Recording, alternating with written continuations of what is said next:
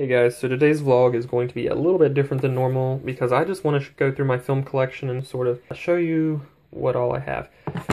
This is my black and white film. I've never shot Impossible black and white film because I've been hoarding it up and saving it for a really special occasion.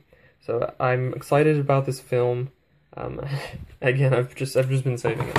This is just a camera I have sitting on top of the thing in a projecto. So I store all my film in a Field Notes archival wooden box. Field Notes is a brilliant company that focuses on simplicity, which is something that I love, and it's perfect for storing film in, as you'll be able to see. So, I have a ton of Fuji Sapira. I have a lot of the 800 ISO and some 1200 I think in here somewhere. So, 1600, okay.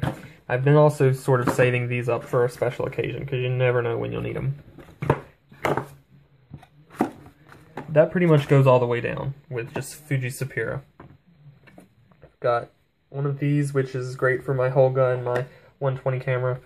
I've got some black and white film stored up down here. I really love black and white film. Some of my favorite. I have some vintage Kodak film, which I don't even know if it'll work, but I'm sort of a collector when it comes to film. Some more vintage Kodak black and white film.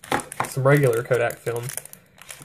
And some lomography film for the 120 camera, my Holga. So as you can see, it's kind of a mixture of different types of film. I really like black and white, but it's hard to find, hard to get. What kind of films do you guys use? Be sure to hit that like button and share this video, comment on this video, and subscribe for more analog-related photography videos.